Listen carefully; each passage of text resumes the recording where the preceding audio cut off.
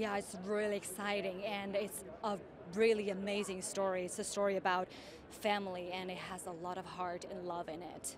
And also, I think we do have the most complex villain in the whole Marvel universe. So yeah, just you really have to come to the theater and see it. I mean, Marvel fans are the best fans. We're so lucky to have them. They're always so supportive, and they put them all into every Marvel experience. It's really amazing.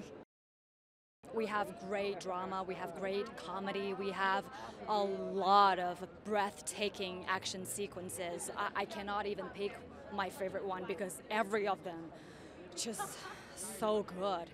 And I think it's gonna be a great journey. I'm gonna watch it 500 times.